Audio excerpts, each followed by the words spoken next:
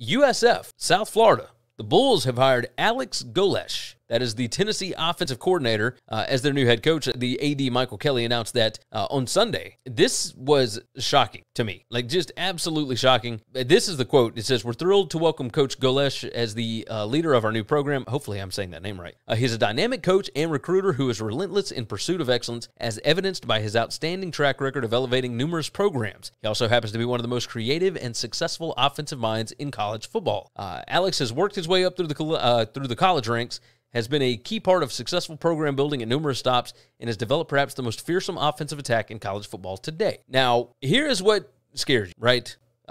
This guy has been a coach for 19 years. He graduated at Ohio State, spent time at Illinois, Iowa State, and Toledo. It said that he was a candidate for the Cincinnati job. Do you want to bring in a coach that worked under the guy that does the thing that this guy is supposed to be good at?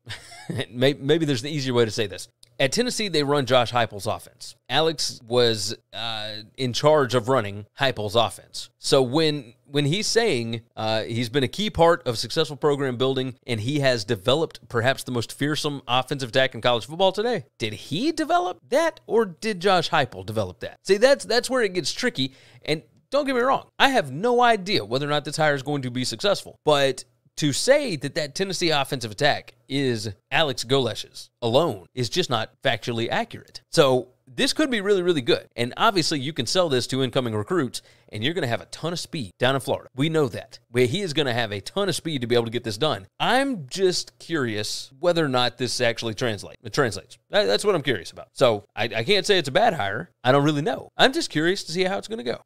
Thanks for listening to Winning Cures Everything. Make sure and subscribe on YouTube or your favorite podcast app. And make sure to leave a nice 5-star review.